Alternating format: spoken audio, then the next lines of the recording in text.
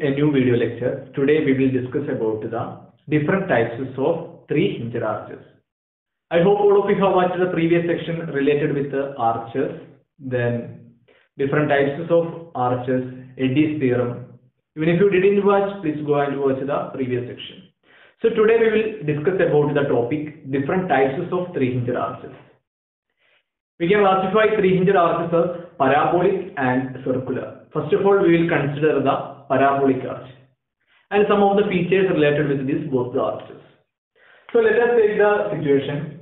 The given arch is A, C and B. Three hinges are given. So A, C, B, the respective points are also given A, C, B. And we will consider one point X, and the distance will be from this point A will be horizontal distance X and the vertical distance will be Y. And about the crown point distance, the vertical distance will be YC and the distance, horizontal distance from both ends will be L by 2. This both A and B are called the abutments, the points which hold down the loads which are acting over this arch. And the line connecting is called springing line. Okay. So let us take the situation. Consider point X on the axis of arch. We will consider point X on this arch. And here also some mathematical equations are also necessary here. Now taking A as our origin. Equation for the center line of parabolic arch. The equation for the center line of parabolic arch. We are going to consider this A as our origin. And the equation will be, a respective equation is y equals k, it is a constant, multiplied by x into L minus x. So this is an equation, mathematical expression here. So our intention is to find out this, what is the value of k. When we are going to substitute this, when at x equal to L by 2, y will become yc. We know that when x equals, this x going to be equal to L by 2, then y will become yc.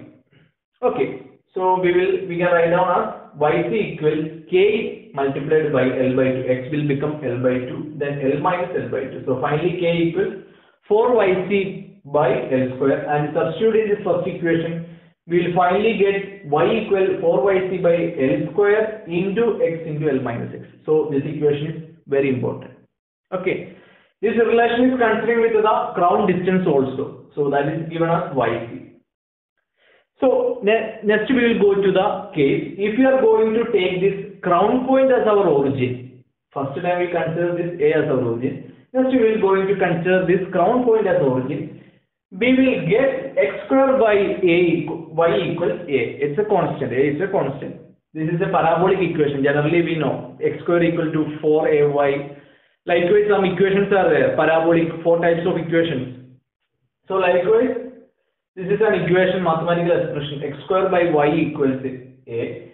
And when x equal to L by 2 and when this yc or h, this distance, vertical distance, y becomes h. Then the value will become x square by y equals L square by 4h. This is also an expression. Okay, please note down those equations. These are the terms related with the when both ends A and B are at the same level.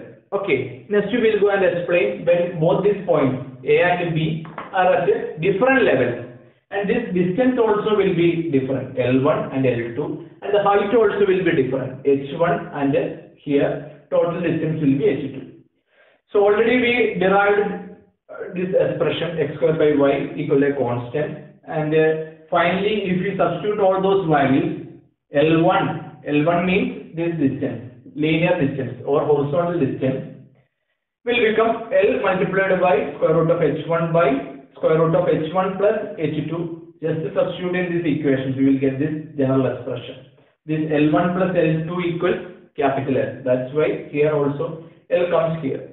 Okay, so these are the terminologies related with the parabolic arch. Then now we will go and consider the three-hinged circular arch.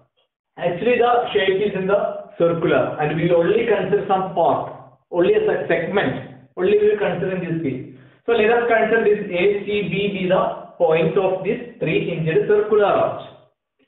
And from this figure we can notice down that capital R be the radius of this full figure. Okay, if you consider this as a circular, then the radius will be capital R.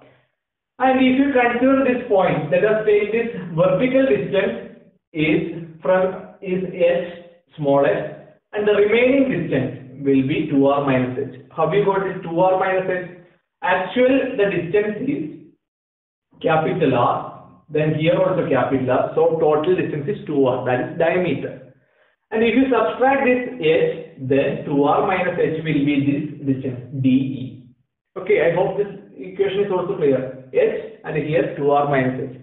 Then one of the property of a segment of a circle, that is AD multiplied by BD equals CD multiplied by DE. That is written here. L by 2 multiplied by L by 2 equals h multiplied by 2r minus h. Okay, and finally we will get r equals L square by 8h plus h by 2. This equation is also very important. And then coming to the xy coordinate relationship. So if you consider a point, let us take this point as P, and here the origin is O, and if this point is making an angle theta, this distance will going to be r sin theta, this horizontal distance, and this much perpendicular or vertical distance is going to be r cos theta. Okay. So our intention is to find out this x value, small x value. So if this much distance is L by 2, if you subtract this r sin theta, then the value of x got us L by 2 minus r sin theta.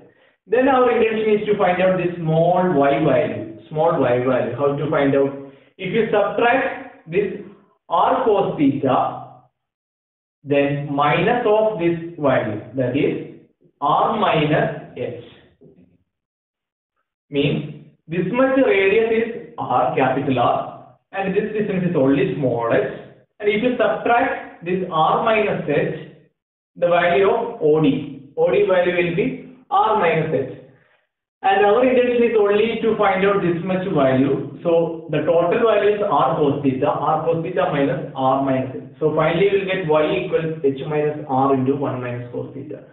So these are the terminologies related with the three-hinged arches, both parabolic and circular. I hope the section is very clear for you. So with this we will wind up today's section. Thank you.